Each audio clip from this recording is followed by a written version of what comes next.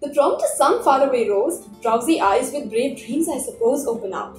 They open up and then I rob, take a bath in the tub, eat the deliciously made sub and take the bus to the school hub.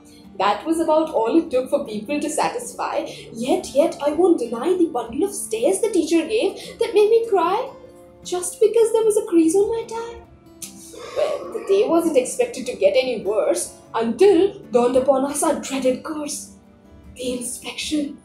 Oh, the horror. The tie was my only concern, but when it was my turn, my nails were too big is what I learned. This was by far the worst day of my life. But then I reached home, my humble abode as I say, television was the only escape as I lay dwelling upon the dullness of the day. Time to sleep, honey. Everything was shut down, the lights went dim and I closed my eyes waiting for the next day to get bright. But then I grew up. Then I grew up to look back at those days and it's sad. Those days weren't even close to being bad. It's sad those days weren't even close to being bad and I won't deny to say I miss those good old days. I miss those good old days where every confusion had its way, where it was fun to be with people, to laugh off all the pains like a riddle.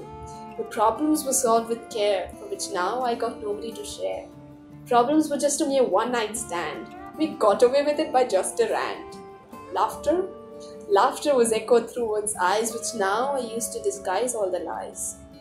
The simple meaning of words those days had are now turned into metaphors used to depict the hidden land of the sad. And so I won't deny to say I miss those good old days where every confusion had its way out. So, 1, 2, 3, start.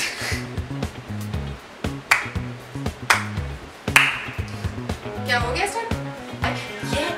Yet I won't deny all.